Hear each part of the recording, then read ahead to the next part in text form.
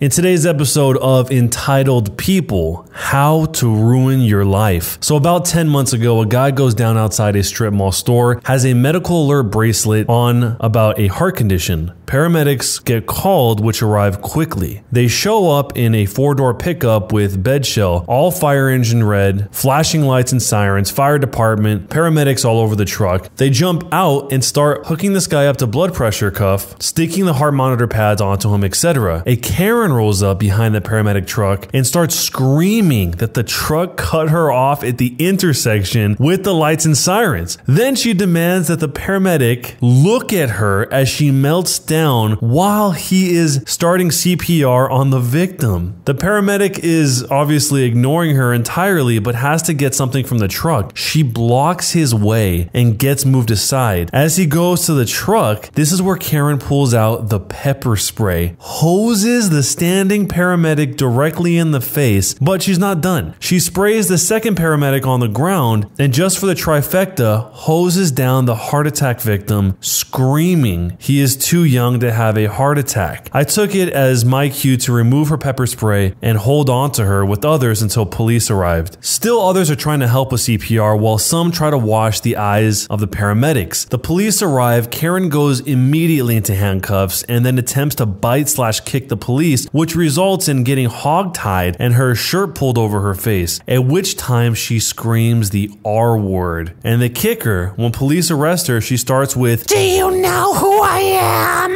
The results of this whole situation are 2 counts of aggravated assault with a weapon on the paramedics and 2 counts of assault on the police. 1 count of aggravated assault with a weapon on the heart attack victim, which thankfully survived, and resisting arrest with violence. She is also being sued by the heart attack victim for $10 million, which she apparently has. Her criminal trial is coming up. I bought a new suit for it, and my old self will be there with bells on. Since the entire event is on video from 2 cameras and who knows how many cell phones, it will be interesting to see what her high-powered legal team is going to cook up. But ultimately, I hope she will be convicted. She will be facing a possible 65 years, but practically will only get about 10 years maximum, if any prison time at all. As a side note, her husband is a bank vice president and refused to make her bail. It took her 13 days to get her family to bail her out. Who was the jerk here? Even if she thought that the heart attack victim was too young to have a heart attack, why does she think that they would be faking having a heart attack? Who in their right mind would call the paramedics and then lie on the ground and pretend to be having a heart attack? Even if for some reason it wasn't a heart attack, it was something else, how could you possibly interfere in that? The paramedic is trying to go back to the truck to get something and she blocks him. That's a pretty serious thing to do because this could be a life or death situation, and obviously it was because he was having a heart attack. But man, I don't know how she has $10 million and if that's even possible for them to know that that's true, but he probably is going to successfully sue her for something because he could have lost his life there if she was interrupting the flow of the paramedics try to get the help that he needs while he's on the ground having a heart attack. Let me know what you would do if you were a bystander in this situation, and is she the jerk or not? A jerkish bridesmaid meets the unmovable force, my mother. Some quick background. My baby brother was born terminally ill and the long hospital stays and the expensive meds kicked in around 6 months old. To cope with this huge medical bill that was ongoing, my mom worked a lot of odd jobs over the years, and one of those odd jobs was custom making wedding and bridesmaid gowns. My mom had a few die-hard rules. Number 1, she did all of your measurements. I heard the lecture of vanity fibbing only results in poorly fitting dresses more times than I can count. And rule number 2, all final fittings must be completed at least 3 weeks before the wedding. That way, if Dewey, her son, had an emergency hospital stay, she'd have time to arrange for someone to sit with him while she went home to finish a job. He was nonverbal and needed a constant companion. This particular bride wanted all of her bridesmaids in pastel organza dresses. Organza is a gauzy fabric. The base dresses were white covered with these colors. Unfortunately, the bride had more bridesmaids than pastel shades the fabric came in, meaning one lucky bridesmaid wore tan. The bride refused to start a fight by assigning colors, so it was first come first serve. When you came for your measurements, you got to pick from the remaining colors. One bridesmaid lived 3 hours away and flat out refused to come to town to be measured. She insisted that telling us she was a size 8 was good enough. Bridal sizes are very different and didn't cleanly convert, so that really meant nothing. My mom finally reached the compromise that a local seamstress could measure her her and send in the measurements. 1 month before this wedding, Dewey, her son, was admitted into the ICU to be placed on a ventilator. My mom now had to find enough coverage to get 8 dresses finished in the next 2 weeks or so. She pulled it off thanks to amazing friends, but it was tight. My dad was busy working overtime to pay the bills and dealing with the other 2 kids, us. Well, this jerkish bridesmaid still refused to have a final fitting more than 2 days before the wedding. She, quote, didn't want to waste a trip because my mom was a horrible seamstress who didn't understand proper sizing. I was cleaning up seed pearls during that lovely conversation. My mom begged a friend to sit with Dewey for an entire day so she could do the fitting and the adjustments all at once. The bridesmaid was 2 hours late. When she arrived, she saw the hideous tan dress and began literally screaming about how it wasn't fair and how my mom must have picked that color. She demanded another bridesmaid return their dress and both dresses get swapped colors. That would have been an additional 20 hours of work, so my mom laughed and told her no. The bride herself arrived and told her friend, the bridesmaid, that that color was the only option left and that she was sorry, but it was that or drop out of the wedding and pay for the dress anyway. So the bridesmaid finally agreed to put it on, and yeah, she lied about her size. When the zipper didn't go all the way up, mom whipped out the measuring tape only to discover that this jerk lady had shaved 1 to 2 inches off of every measurement except her height. Her defense was that she wasn't going to let a jealous seamstress lie about her, so she fixed the numbers before passing them on. By this point, my mom was breathing fire. Her son's life hung in the balance and this lunatic was making her life hell. My mom demanded double for the dress because she was going to have to add strips to the base white dress to make it big enough and then make a whole new overdress from organza. It was doubling the time it would take to make this and adding substantially to the fabric costs. The bridesmaid fought over it and my mom finally told her, fine,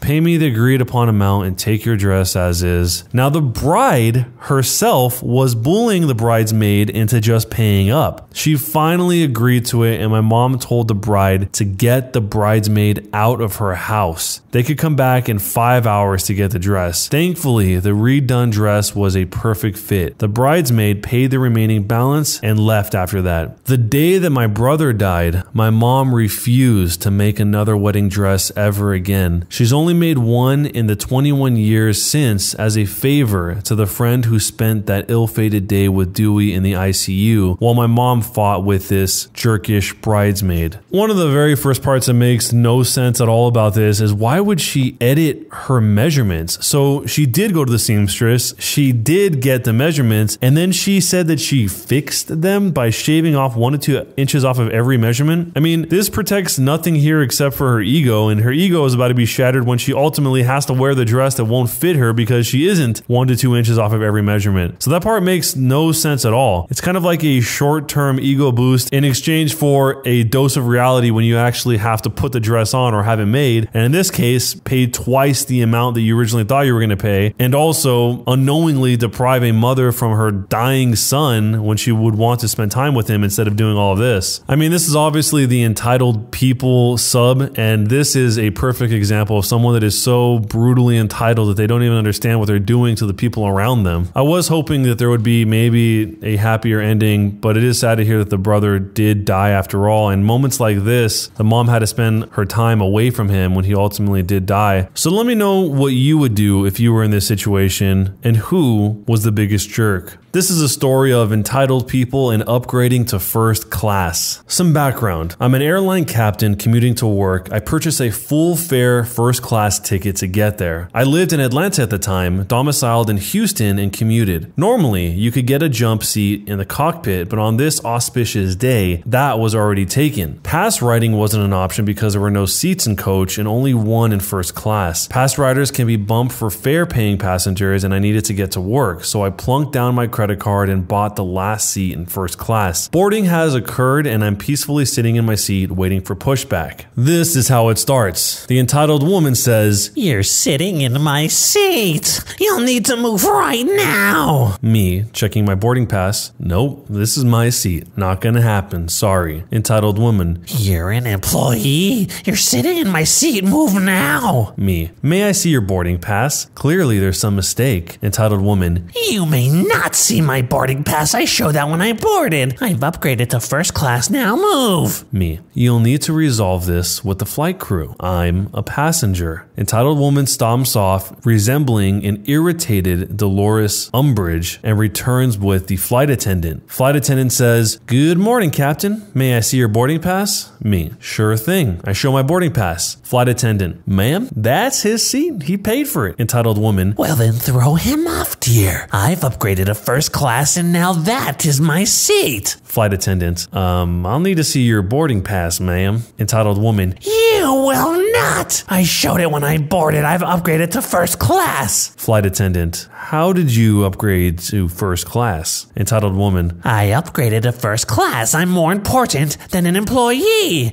Now get him out of my seat. Someone has called the cockpit and the captain has left the flight deck to deal with this. Captain says, "Ma'am, I'm Captain Wallaby. I've just spoken with the gate agent. We certainly apologize for this awkward situation. The agent has corrected your paperwork and has a voucher for future travel for you as well. Please go fetch your new boarding pass and your voucher and we'll be on our way." The entitled woman departs up the jetway, a triumphant smile on her face. The captain returns to the flight attendant and says, "Prepare the doors for departure." The doors close. The captain returns to the cockpit as we push back from the gate, and I can see the entitled woman pounding on the glass next to the jetway. It was a nice ride to Houston. The coffee was wonderful. Somehow, this sounds like a lawsuit waiting to happen. Maybe not a successful lawsuit, but a lawsuit nonetheless, because what if this woman was trying to get to something that was extremely important and the captain basically just tricked her into getting off the plane so he could take off without her? One of the comments basically summarized what this was, and it was a tactic where you say, "You win, just go get what you want," and then psych. So they voluntarily get off thinking they're getting whatever they want, and then they just leave. Someone else said that apparently it is much easier and less disruptive to flight schedules just to kick them off using this tactic than to bring airport security aboard the plane. So maybe she wouldn't even try suing, but this would probably make her so enraged that she would at least think about it. I mean, if she's banging on the glass as they're moving away, she's going to be pretty mad. And what if she had some carry-ons up there? She just loses her carry-ons? And one last comment to kind of make sense of this a little bit more. According to someone else in the comments, they said that there is a clause in the fine print of most boarding passes that if you leave the plane after you've already boarded, you are giving up the flight. It's for security. Oops, let me go get my backpack that I left that has my paraphernalia, my children's books, but it's great for getting off people who think that the world revolves around them. And the source for this is apparently his father is a captain for American Airlines. So what would you do in this situation, and who do you think was the biggest jerk?